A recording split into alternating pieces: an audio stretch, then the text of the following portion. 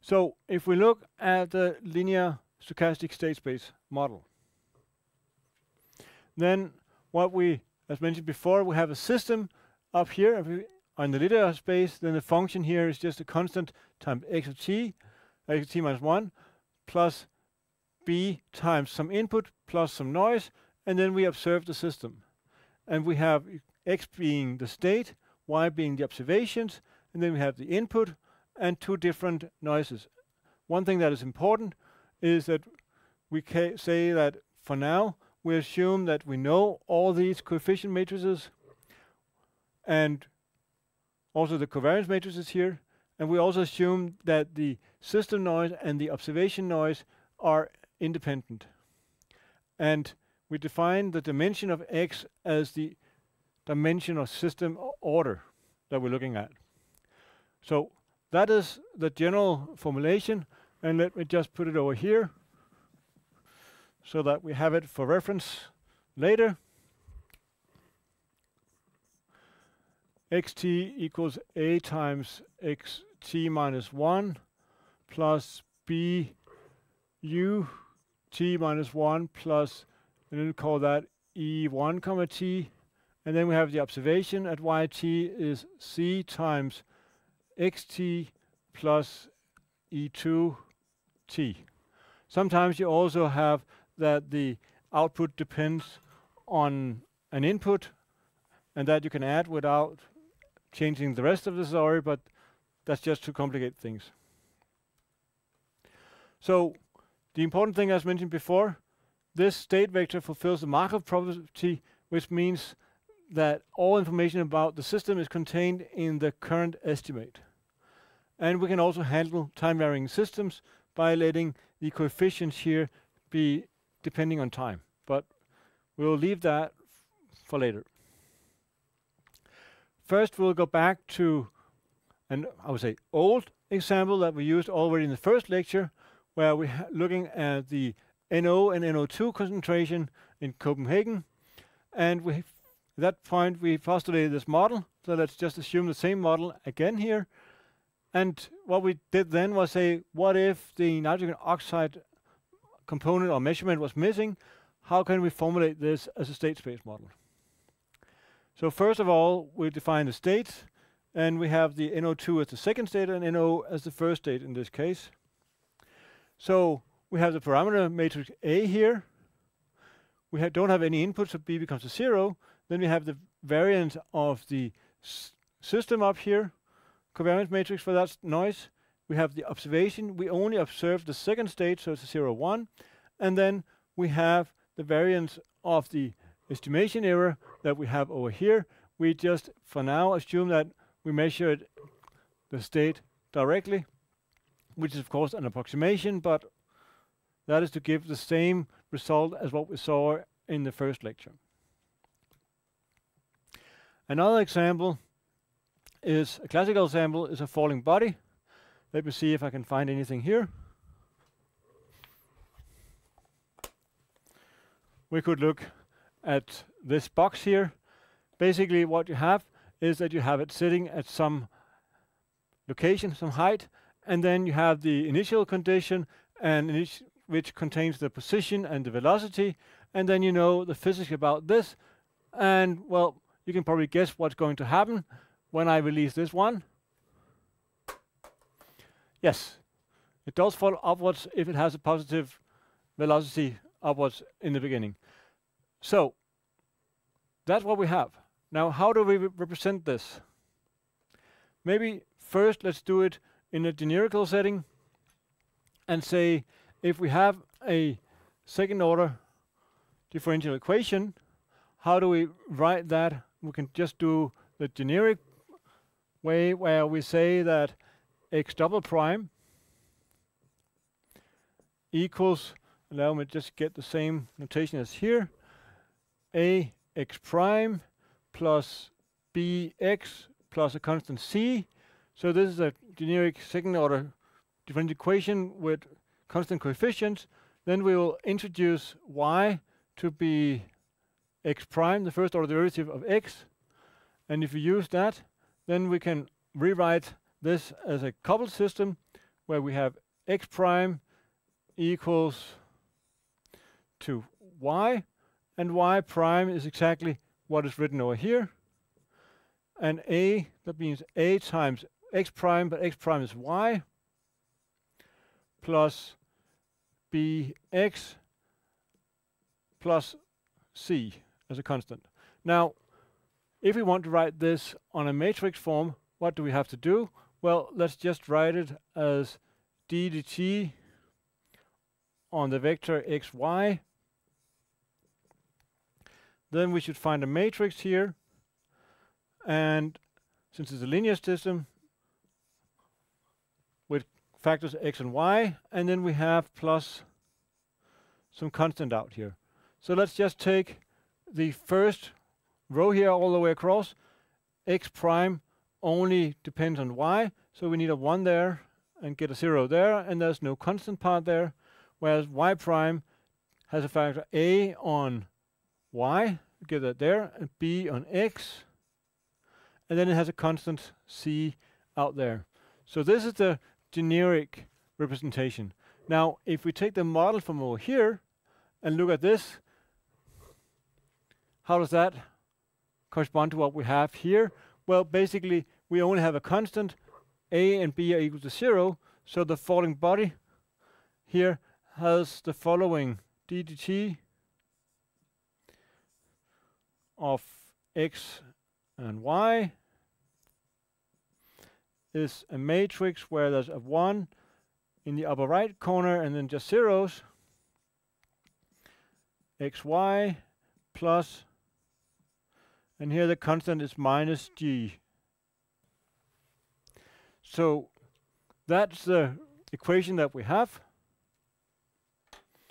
And here comes, you can say, the same walking through, that we define a state for position, a state for velocity, and then we say that in this case we only observe the position, so that means that we will have c to be equal to a 1 and a 0.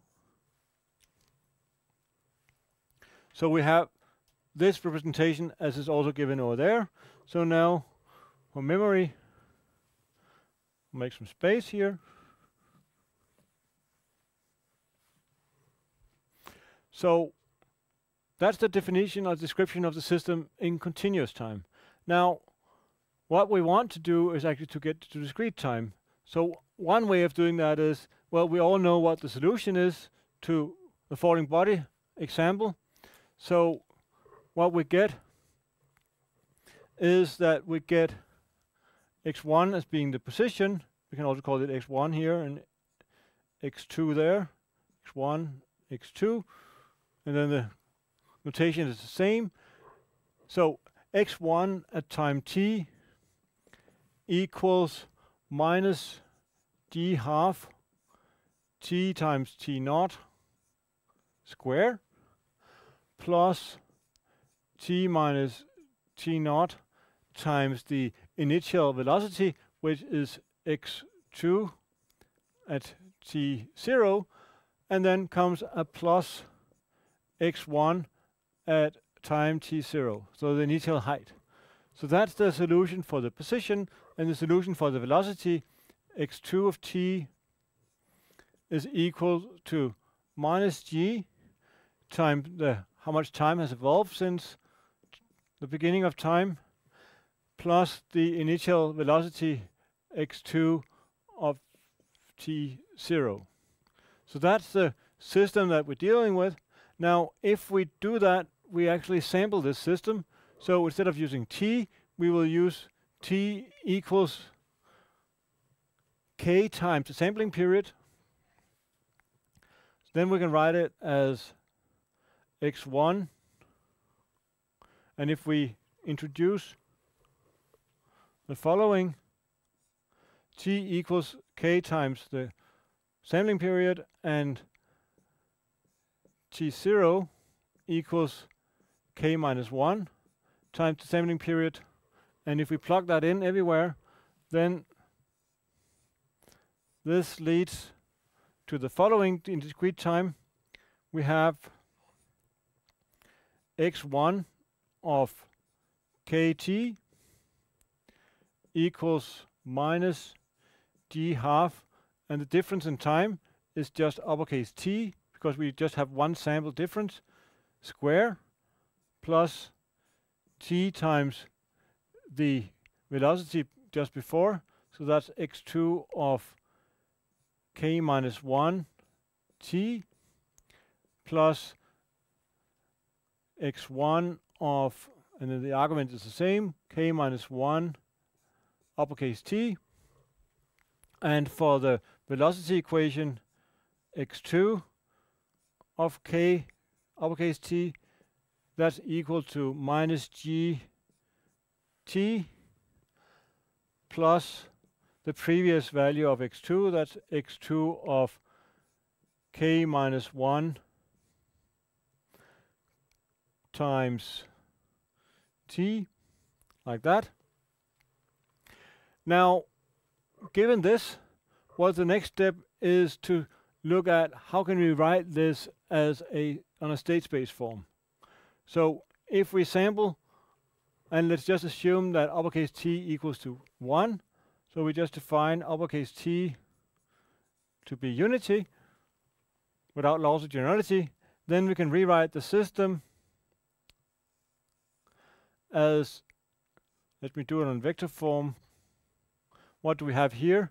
We have x1, x2 at time k. That equals something times x1, x2 at time k minus 1 plus something out here with an input. Let's call the input g just to define it. So then we take all the terms up here and just plug them in the right place. So this part here is a constant term, so we get minus 1/2 g out here. Then we have t times x2 at the previous time. So that means we get a 1 there to get that x2. And we have to plus x1 from there. Now for the velocity equation, we have a minus g, so that's minus 1 out here times g as the constant part.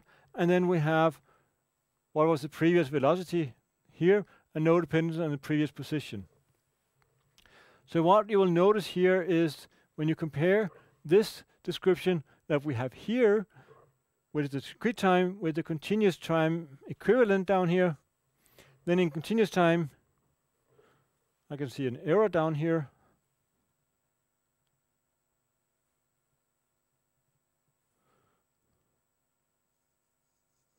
Should be a 0 there.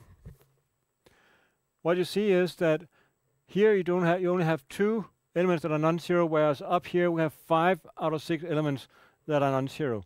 So the formulation of the system here is, and that's generally so, when you go from a continuous time description, it's more simple and fewer parameters than when you go to a discrete time description.